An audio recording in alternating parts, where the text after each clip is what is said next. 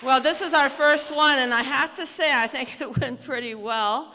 I want to remind you what we're going to do with these. We're going to write them up. We're going to send them back to you. We're going to have some work groups. We may call some of you back to work out a little bit more detail. And we're going to try to see. We're going to have the city administration figure out what are the things we can address maybe immediately, what is going to take more time. Some of the things I actually think we've done, but you don't know about it, so that's a problem. So how do we use the existing programs better? Like there are some homeless programs, but maybe they're not in the right place. Maybe they're not being advertised. Particularly there are specific programs for young people, so that bothers me because it sounds like those programs aren't reaching those young people. We will also take these into the budget process in terms of our prioritizations, and if you signed up, you will get these copies, and we will maybe have some follow-up meetings, and we're going to try to get this back to you, processed and back to you within a month, so that you'll know that you just didn't come here and talk and that it went into thin air. We're going to really try to get back to you. So I want to ask you, we promised to get you out of by 1:30. How many of you have some general questions, not speeches, comments, but general questions? We have till 1:30. We have a mic. You see this man here in the middle. He's very big. You get 1 minute for your questions. Line up behind him.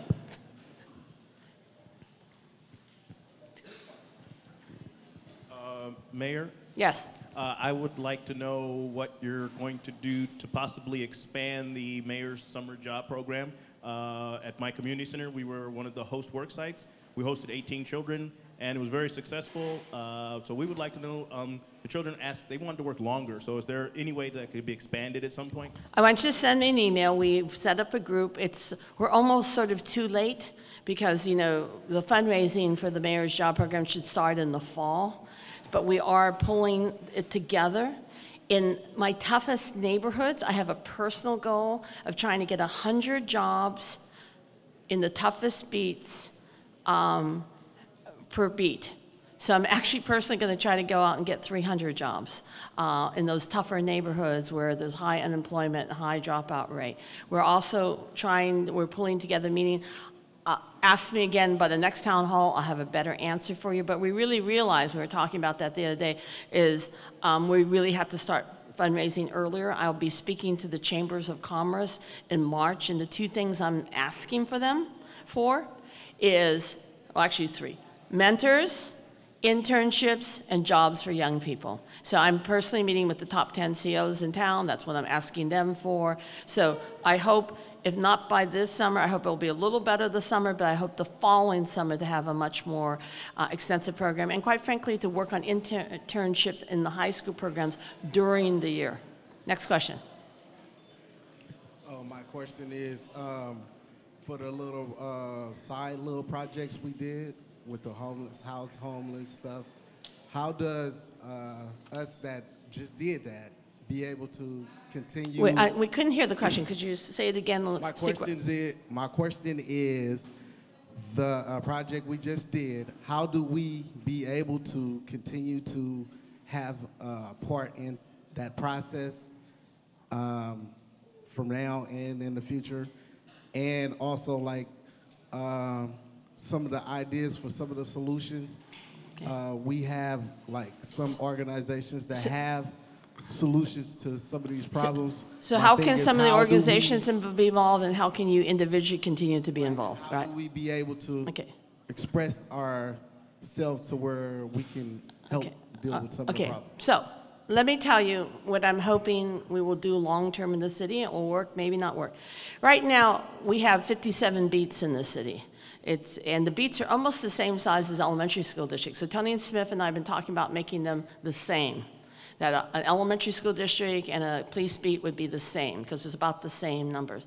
Each of them have consuls. I want to take crime prevention out. I'm going to get beat up for that because I want the consuls to do a wider thing. I want them to do crime prevention, but I also want them to do other things. I want them to help the schools. I want them to beautify the neighborhoods, et cetera. So in my old district, when I was just a council member, almost every one of my NCPCs are now called neighborhood consuls, and they do much broader things. They do beautification, they do school projects, and I want that to be the place where the city and the neighborhood come together regularly to interface and talk. And so I'm asking foundations for more neighborhood service coordinators so that we can have a place where every month the dialogue about what's happening in your neighborhood continues. That's my dream. I'm meeting with foundations this month and next month.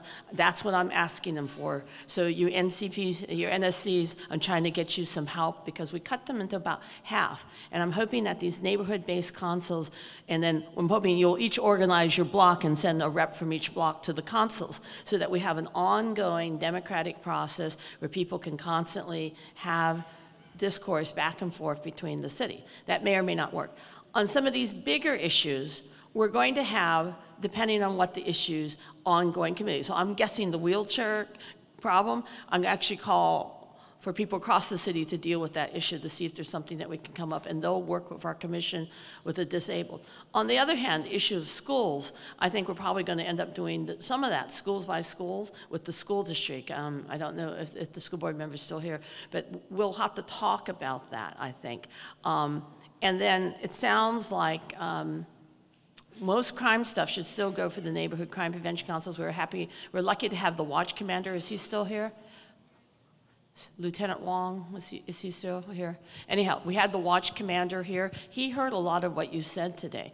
I think that's very important to have had the watch commander here, and it looks like Tony Banks is not going to make it. He owes you a comeback. I'll make sure he comes back and meets with the community. He wants to come back for the gumbo anyhow. All these ladies yesterday when we were walking offered to cook him gumbo, so maybe we'll have a neighborhood potluck with the chief. So that's the best I can answer your question. Let's take one more question. Hello, Gene Quan, Mayor Quan. Hello, Tony. I didn't recognize you if your hair is so short. Yeah. It's good to see everybody coming out to here to West Oakland. My question is, there's a lot of talk about community organizing, and we've been organizing in our neighborhood over on Center Street and 7th Street for the last 10 years. And I don't see a lot of, like, if folks really wanted to come out, like if the common Joe wanted to start organizing, the support for them is very limited. So if they wanted to access city dollars, there's so much navigation, it's not a lot of efforts to really help those people. And it's like we are forced to rely on the same systems that's been in place. And we keep funding the same systems and keep getting the same results. And here I am, I got a business right now. I had to open my own business with my own dime on 7th Street, cross street from the West Oakland Post Office, Bikes for Life. And we just had our 1-year anniversary. You know what I mean? And it's a nonprofit bike shop to really set up, opportunities and to be able to fund our own programs in the neighborhood for folks that's coming out of juvenile hall. Okay, Tony, a question? Now, my question was what I just said. Where is the support for endeavors like that? Where's the support for folks? Because there's a lot of talk about that, but there's not a lot of empowerment. There's not a lot of efforts to give back to help folks, be able to sustain some of those things. I said questions, no speeches. I get the point. You don't think we've been supportive. I got to tell you, democracy is a tough thing. The Kids First programs, and you could apply for the Kids First program, the majority of votes are actually young people. This is 4% of the city budget that goes to after-school and youth programs. I don't know if any of you are nonprofits that have applied for this. It's tough. Those kids are tougher than most nonprofits. They vote for them. I'm willing to work with you to help get you an application in on that, but that's how this democratic system works in Oakland. They did it by ballot. That's how they decided to do it.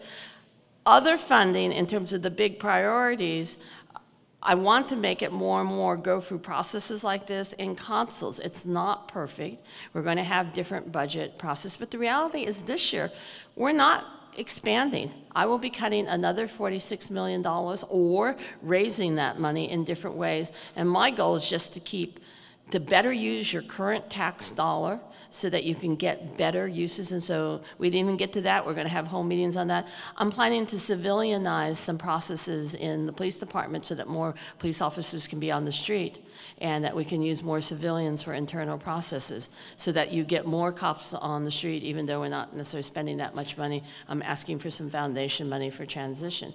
On the issue of the youth programs, every youth program who is here said they don't have enough money. So maybe it's time for us all to come together and talk about maybe a little less competition, a little bit more collaboration. I don't know. I know that with the school district, one of the things that we're talking about, the reason we opened the 81st Avenue Library, East Oakland's not had a major library, not a good or a big one.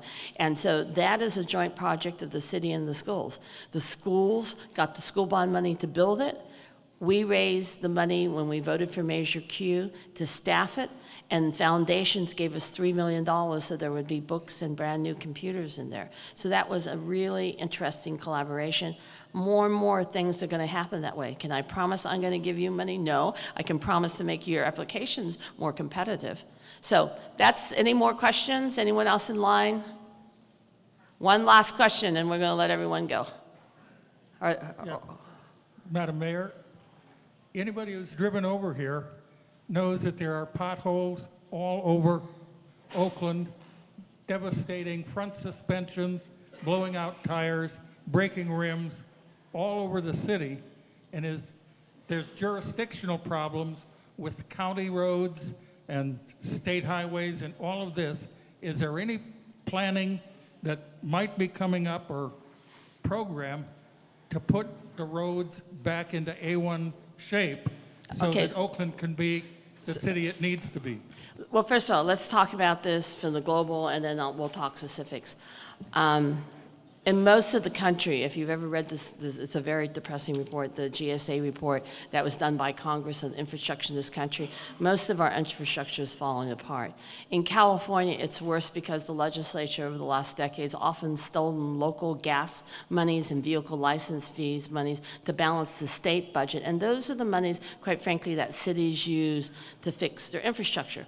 Older cities like us have worse and older infrastructure. That being said, what are we doing? When I was in Washington, one of the things we've been lobbying for is more stimulus money, and although I would love to have a high-speed train in California, I'd also like to just have money for basic infrastructure. We've been lobbying, if you're going to do stimulus funds for infrastructure, could we just have it for roads and streets? Because we're not the only city that has a lot of potholes. We're an older city. We've been pretty aggressive on getting grants, but that usually only services, the federal grants and state grants only service the big arterials. So if you're not on Mandela, you're not one of the big major streets, your street's not even eligible. That also being said, we do have some money, and what I find is that in some neighborhoods, people are better at reporting them than in others. So that one of the first things we're going to be looking at is whether or not, and Brooke is up here, and she's been looking at this, do people ask for pothole repairs equally, or do some neighborhoods more proactive than other neighborhoods? And we'll have to probably get a report back out to people on that. Some cases it's true, but for the most part, we thought it was pretty interesting it wasn't true, that people are learning to use PWA call center at oaklandnet.com to report their pothole, and at least a temporary fix is done. And what's the phone number? 615. 615.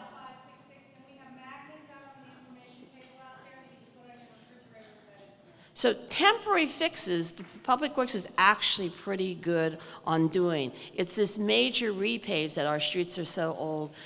Now, West Oakland in particular, we are watching very carefully a lawsuit in LA that's being fought out in the courts where LA has been able to put $1 per container, port container, to pay for the impact on the community.